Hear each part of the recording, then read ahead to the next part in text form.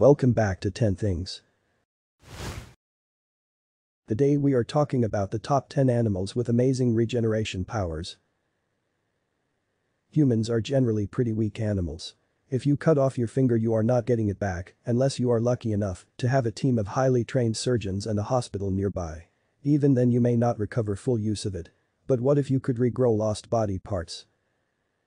Of course to some extent we do heal from wounds, but our puny human bodies are nothing compared to some animals. Here are 10 animals with the power to regenerate their bodies that put humans to shame. They are all awful. Number 10. Sea slugs. Sea slugs are much more interesting than their name suggests. As well as being, well, slugs that live in the sea, they have a variety of talents. Some sea slugs can defend themselves by stealing the stinging cells from jellyfish and reusing them. Some can eject ink or slime to scare off attackers. And then there are those who cut off their own head. Elysia marginata is a type of sea slug that thinks nothing of losing its head, or rather its entire body. Normally this sea slug lives by munching on algae. Instead of just taking all the nutrients, the slugs manage to harness the chloroplasts in the algae and incorporate them into their bodies. The slugs can take energy directly from the sun. But being slugs, they are relatively defenseless to a host of other animals and parasites. When a slug finds its body has been damaged by parasites, it can sever its own head. Having decapitated themselves, the head then begins to crawl around and go on feeding. Over time the slug regenerates an entirely new body. The abandoned body does not die straight away and its heart goes on beating, but they never manage to grow a new head of their own.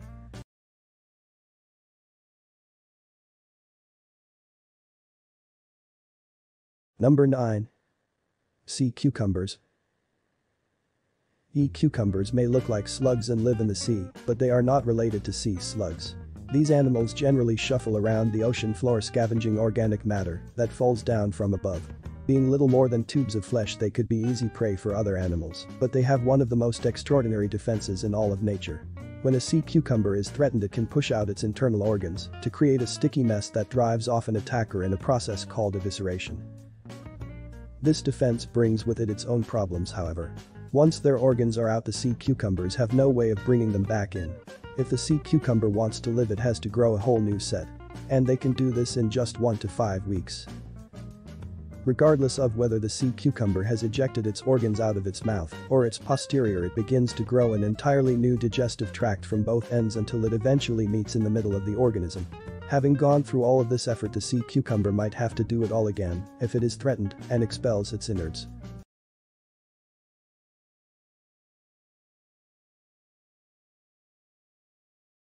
Number 8. Planarians. For most animals, being cut in half is a major problem. The planarian worms, however, just shrug it off if they happen to be the half with a head to shrug. If you cut a planarian in half, you end up with 2 genetically identical worms that are none the worse for wear after a week of regeneration. Planarians are fairly simple flatworms that live in water. It may be partly because of their simplicity that they can be cut up and regenerate successfully.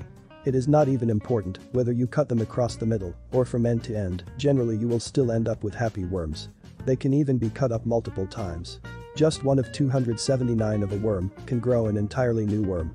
The real secret to the worm's powers of regeneration lay in the adult stem cells that make up 20% of their body.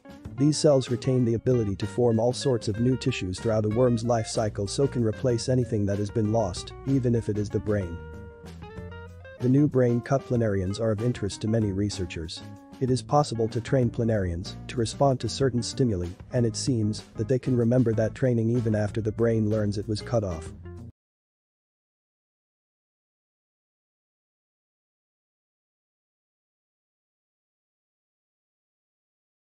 Number 6. Sponges. Few animals would enjoy being pushed through a sieve or put in a blender, but for sponges it is just another day in the lab. Sea sponges are among the most simple animals on the planet. They have no circulatory, nervous, or digestive systems. Their cells are largely undifferentiated and can change into a number of types over the course of a lifetime. But sponges have one big trick that allows them to thrive. If you break up sponges into individual cells, then the cells will begin to clump together again. If the groups of cells have the right makeup of cell types, then they will be able to grow into a full sponge. If you break up two sponges and mix their cells together, then the cells from each individual are able to identify their own and will separate on their own. This ability to regenerate from fragments is helpful in the ocean, where bits may be broken from a sponge by the action of waves. The small bits of sponge can then be carried to new habitats and set up home there. Number 6. Sponges.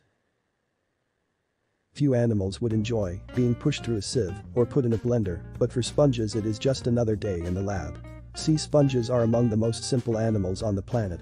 They have no circulatory, nervous, or digestive systems. Their cells are largely undifferentiated and can change into a number of types over the course of a lifetime. But sponges have one big trick that allows them to thrive. If you break up sponges into individual cells, then the cells will begin to clump together again. If the groups of cells have the right makeup of cell types, then they will be able to grow into a full sponge. If you break up two sponges and mix their cells together, then the cells from each individual are able to identify their own and will separate on their own. This ability to regenerate from fragments is helpful in the ocean, where bits may be broken from a sponge by the action of waves. The small bits of sponge can then be carried to new habitats and set up home there. Number 5. Lizard tails. Autotomy is the process where an animal amputates one of its body parts. This is often done to help an animal escape a predator, and one of the most famous and slightly gruesome examples is lizards cutting off their own tails. Lizards are hunters and so have to go out in search of their prey, but this exposes them to other animals in turn. If a lizard is grabbed on its head or body, then there is not much they can do to escape, but if a predator bites their tail, then the lizard might have a chance. Many lizards have certain weak spots in their tail that can be weakened further by contracting their muscles. This separates the tail, vertebrae and all. The tail then falls off, giving the lizard a chance to escape. Some lizard tails that have been amputated continue to wriggle to distract their attacker. The lizard that survives losing its tail can grow another tail over a number of months. This new tail often differs from the original, and that the bones that have fallen off do not regrow but are replaced with cartilage. Number 4. Antlers. Several species of mammals such as deer and elk breed impressive pairs of antlers. These can serve various purposes. Men grow antlers to fight rivals for the right to breed with women, but they can also be used to repel predators and scrape snow for food. Moose can also use their large antlers to make hearing easier for them. But what a lot of people don't realize is that most of the antlers grow back every year, and it's a bloody business. In spring, male deer shed their old antlers and new ones begin to grow. The new antlers sprout from bony ridges on the skull and can grow incredibly quickly. The new antlers are covered with a soft fur known as velvet. Inside this velvet are blood vessels that feed the growing antlers with the nutrients they need. Once grown, the cartilage of the antlers is replaced with bone and the velvet falls off in a bloody mass. It seems that the ability of antlers to regenerate entirely after being shed is due to a type of adult stem cell not normally present in mammals. Number 3. The starfish. Starfish are complex animals with a relatively simple body shape. Most have a central disc with 5 or more arms extending from it. Under the arms are tube feet that the starfish can use to move around and look for food. However, the arms of the starfish are quite fragile and can be damaged or broken off. What then happens is that the starfish grows a new limb, or the severed arm grows a new starfish. If the separated arm contains at least a portion of the central disc, then it will likely be able to grow a new body. Most of the time a starfish will lose one of its arms to an attack.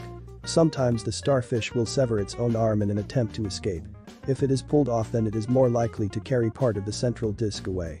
If the predator does not then eat the arm, the severed arm will crawl away to try and live another day with its new body.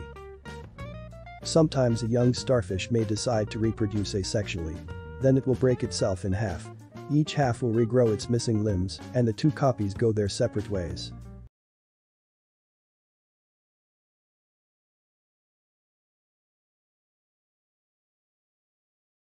Number 2. Hydra. Hydra are tiny aquatic organisms with a simple structure. They have a head with stinging tentacles and a foot that allows them to be attached to solid objects.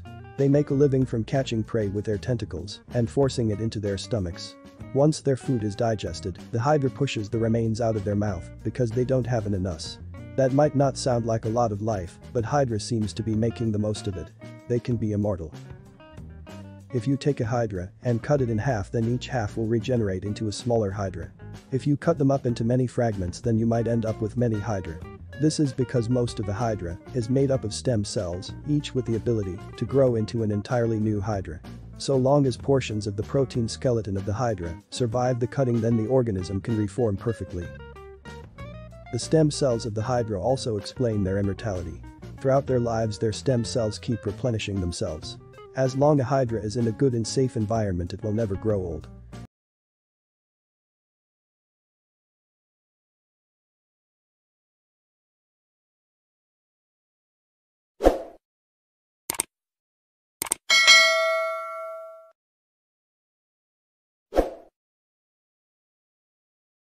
Number 1. Amphibians.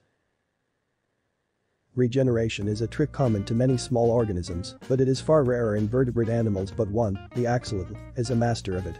These amphibians can regrow whole limbs, heal their spinal cords, regenerate their tails, and parts of their hearts and eyes. Their fantastic regeneration abilities have made them a model organism for scientists. When some organisms regrow a body part, the replacement is not as good as the original. In axolotls, the regenerated tissue is indistinguishable from the original. The axolotls are able to do this by taking matured tissues like blood and muscles around the point of amputation revert to undifferentiated cells similar to stem cells. The stem cells then grow as if they were developing a newborn axolotl. And they can do this any number of times. If you were a sufficiently sadistic researcher, you could continue cutting off an axolotl leg forever and it would always grow back. One thing the axolotls cannot regenerate is their natural habitat. Today they are found in only a few places near Mexico City.